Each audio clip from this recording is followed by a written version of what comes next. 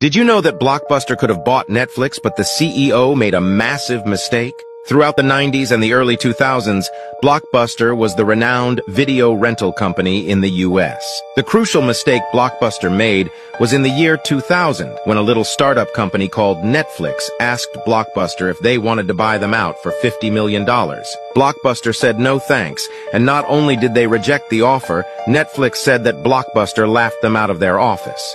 John Antioco, CEO of Blockbuster, deemed Netflix a niche business and said the dot-com hysteria is completely overblown. At that time, Netflix had 6 million users, but within a few years, Netflix was establishing a dedicated and expanding client base. While Blockbuster's income was mainly based on late fees, a model that penalized customers for keeping their VHS tapes for too long. With the changing market conditions, the demand for online streaming increased among consumers in the late 2000s. However, Blockbuster ignored customers' preferences by not shifting to online streaming. Instead, it continued with its traditional rental model and charged its customers per rental. This was becoming less appealing to customers as they looked for more convenience and ease of watching videos. Most people think Blockbuster went out of business because of Netflix. What really happened was Blockbuster's inability to adapt to the changing market conditions, poor customer service, high rental fees, and inability to understand and adapt to client preferences resulted in its downfall. Netflix recognized the market trends and offered a more convenient and customer-friendly model that eventually surpassed Blockbuster.